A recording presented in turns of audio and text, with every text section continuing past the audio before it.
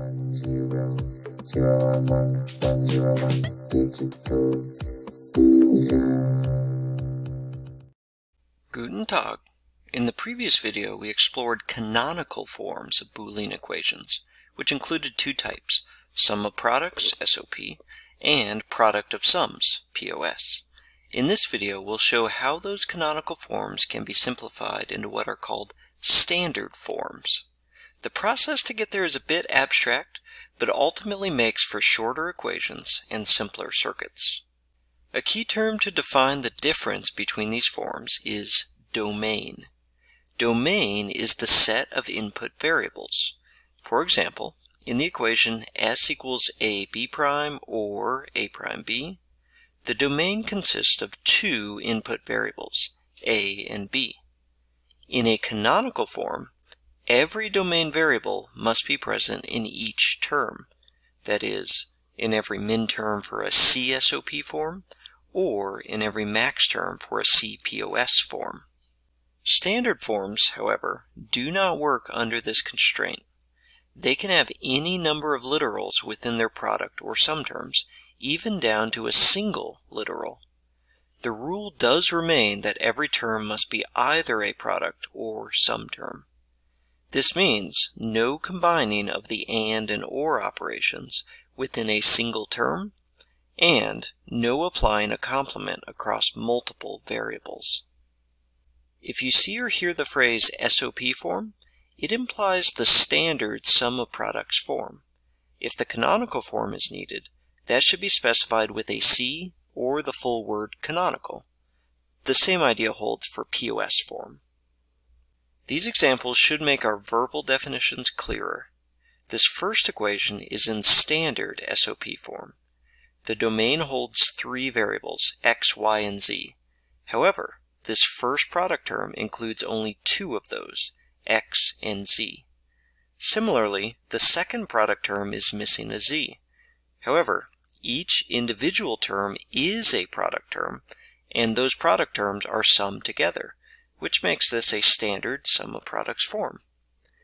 This CSOP equation does include every domain variable in each product term, which allows us to call it canonical. There are an unlimited number of ways to write non-standard equations. Here are just two examples.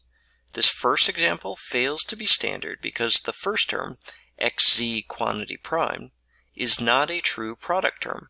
The complement cannot be applied across multiple variables. This final example fails in its second term, or is it third term? X or y quantity ANDed with z is neither a product nor a sum term, so this whole equation is in a non-standard form. Now, these are still fine and usable equations, but they are simply not in standard forms, which may make it more difficult communicating ideas or building simple circuits. It turns out that these two equations in the middle are logically identical. You would get the same truth table from them. You can prove this by applying Boolean algebra rules to simplify the canonical equation into the standard equation, as demonstrated here.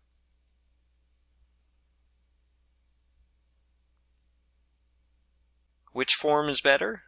It depends. On our final slide, we'll discuss the pros and cons of using these two forms. Regardless, it is valuable to be able to convert between the two. Moving from canonical to standard forms involves simplifying with some basic Boolean algebra rules, as just shown. Moving the other direction is a bit trickier and will be the focus of these next slides. First, let's expand from standard to canonical sum of products form. The procedure is outlined here with an example to follow. 1. Identify a product term that is missing a variable from the equation's domain. 2.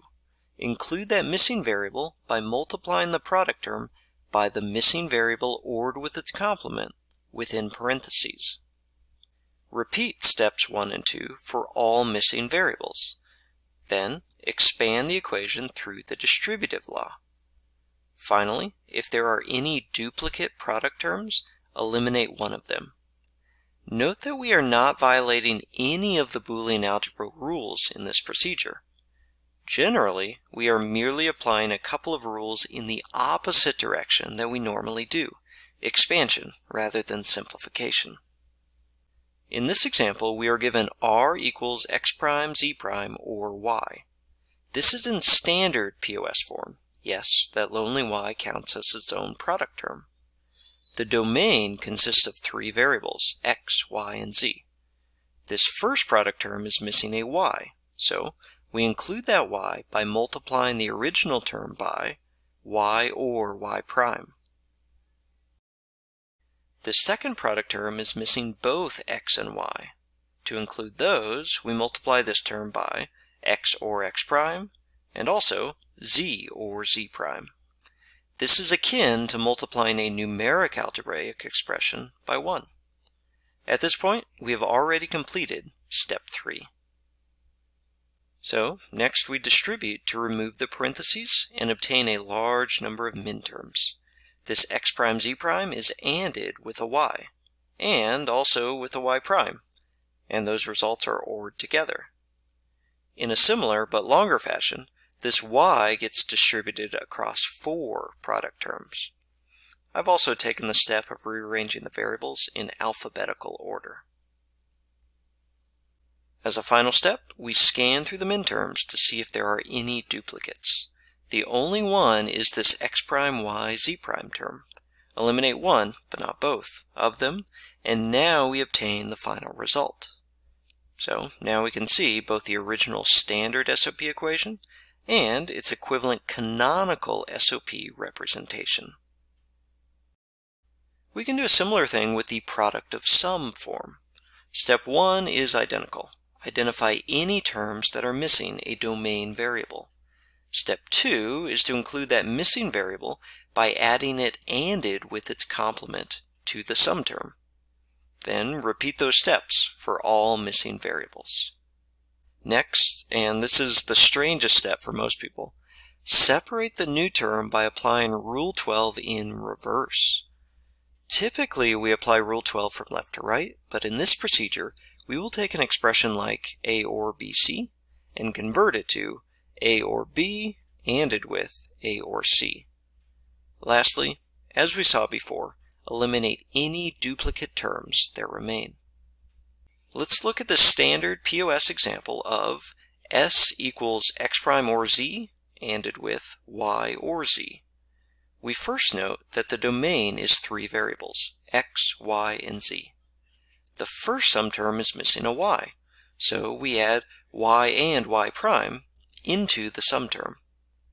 Similarly, the second sum term is missing an x, so x and x prime gets added into it. This is akin to adding 0 to a numeric algebraic expression. I placed these new additions where I did just to maintain alphabetic order. Next, we separate the new sum terms.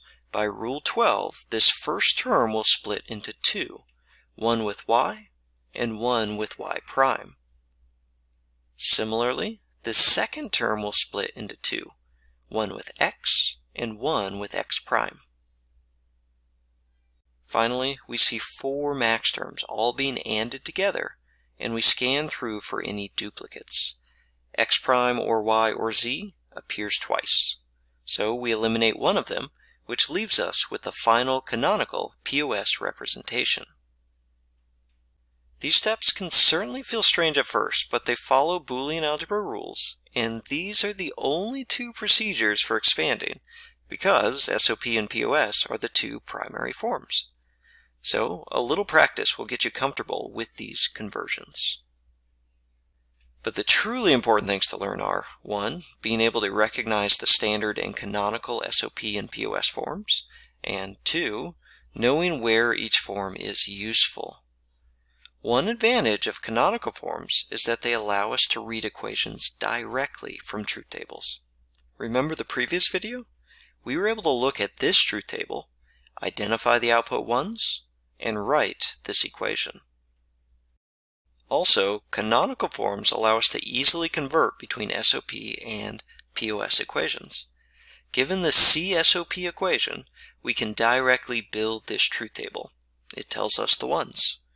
And then those zeros from the table can take us straight to the CPOS equation.